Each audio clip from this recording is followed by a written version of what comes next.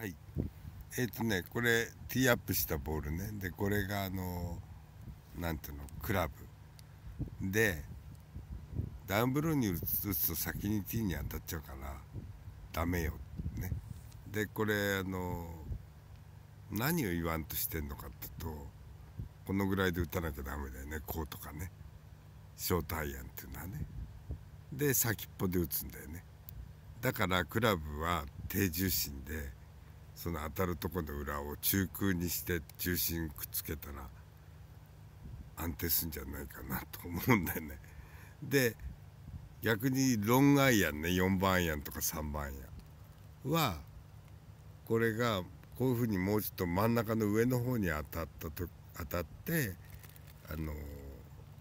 中空にした方がいいんじゃないかなと思って、で低重心もちょっと上げてね、上の方にした方がいいんじゃないのって思うんだよね。でね、ボールに当たった時の振動があるでしょ。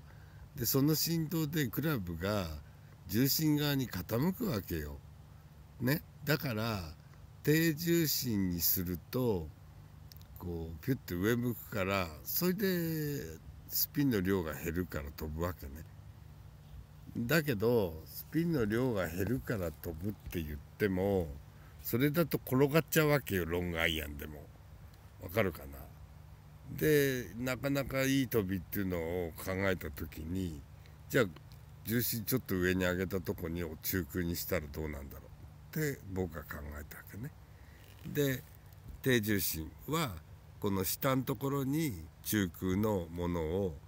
くっつければいいんじゃないの。ショートアイアンはね、例えば8番9番